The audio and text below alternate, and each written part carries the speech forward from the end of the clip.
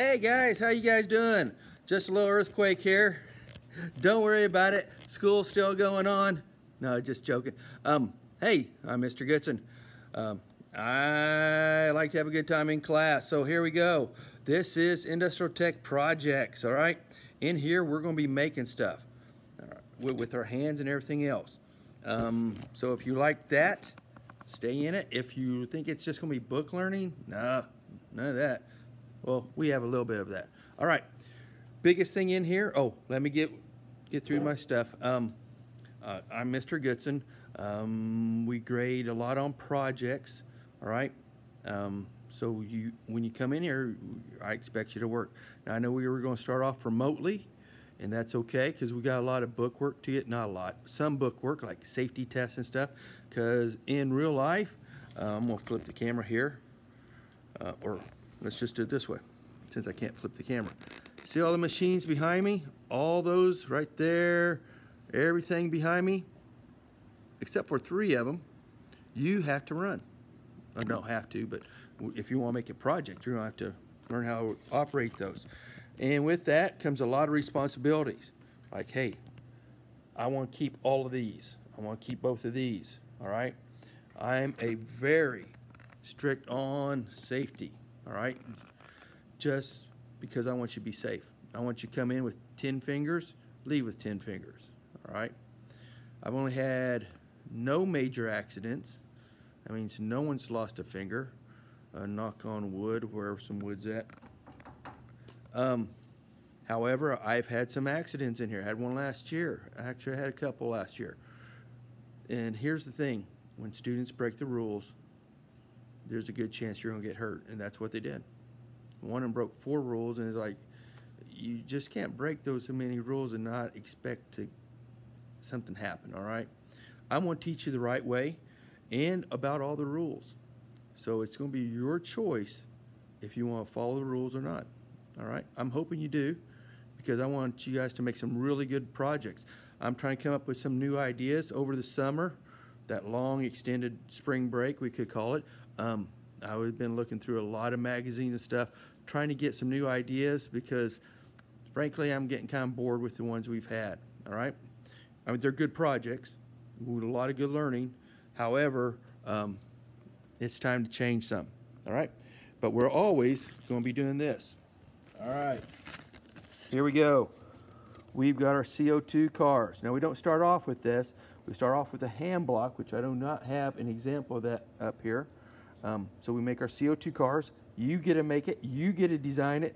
Everything's you, all right? So whether you want a small one like this guy did, or a regular size one, or even a shark, you can do that.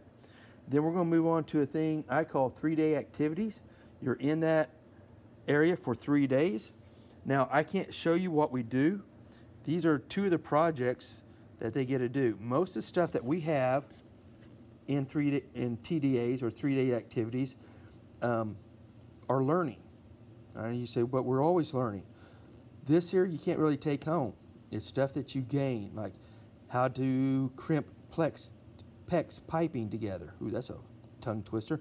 Or how to wire up a light, how to do a switch, how to weld, things like that. Or we have 10 different things that you can learn in TDAs. After that, we come back to small projects. With small projects, you make pins, a sound box, shelves, a clock. Now, a clock, we can actually laser engrave. We can laser engrave any of these projects, but we can laser engrave whatever you want on the clock. So like right there, someone wanted to do the Michael Jordan's thing, so that's what they did. College campuses, sporting teams are really popular. Yeah, so we can laser engrave those in there. And then our last project is my favorite project. It is the dreaded and almost famous egg crash car. You get the same CO2 car like you had when we made them, and we crash it into a brick that is about 10 feet away from the starting gate. And you have an egg in there, and you've got to make that egg survive. And guess what? You sit behind the brick, so if the egg flies out and splatters everywhere, there's a good chance you may get hit. That makes my day. All right? So, that's a bit about it for the course.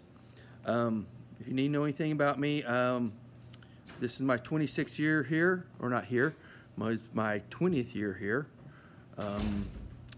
What else? Well, I have two daughters, Riley and Tegan. Tegan graduated from the University of Alabama last spring, and Riley graduated from University of Kansas 3 years ago, something like that. They can't be here because they have jobs. Yeah. So that's about it. I have a dog. Her name's Sammy. She's a mix, kind of a mutt. She's part German Shepherd and part Husky. So she sheds constantly. Besides that, I used to coach wrestling. Used to also coach football way back in the day, volleyball. Yeah, that's about all of my coaching extent. I do line judge college volleyball. So some days right after school, I'm out of here as quick because I might be traveling to Missouri Valley College or somewhere. So I have to get out. Besides that, that's it about me. Can't wait to see you guys, though. All right? A lot of learning. Can't wait to get you in the shop and get you going. So until then, I'll see you in the shop.